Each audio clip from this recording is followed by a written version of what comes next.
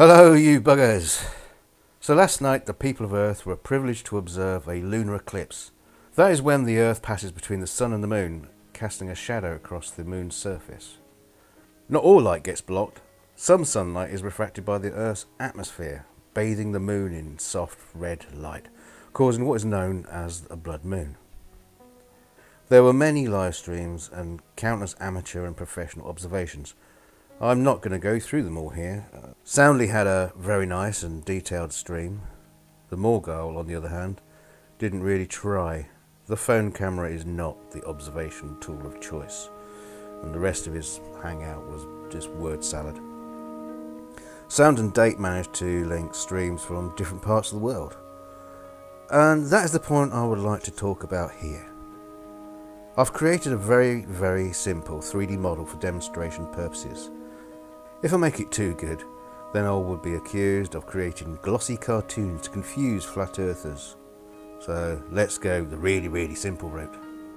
So here is a camera that is on the surface of the globe, and its orientation is locked to always point at the Moon.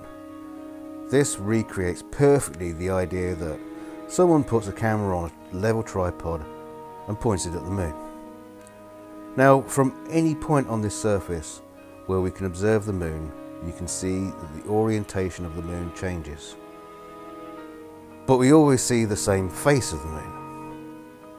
Now, if we do the same on the flat model with the cameras locked to the surface, changing our position, the face of the Moon is completely different and all over the place. And we can even see the dark side of the Moon. Okay, maybe the Moon is a flat disk. That doesn't work.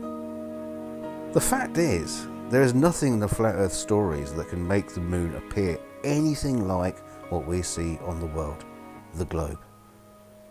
On the flat earth, you can see the Moon from any point at any time of day. On the Earth, unfortunately, a huge number of people were on the wrong side of the globe to observe the eclipse. So it doesn't really take much effort to blow flat earth out the water. You think I'm right? You think I'm wrong? You can put your thoughts in the comments. Till next time, you buggers.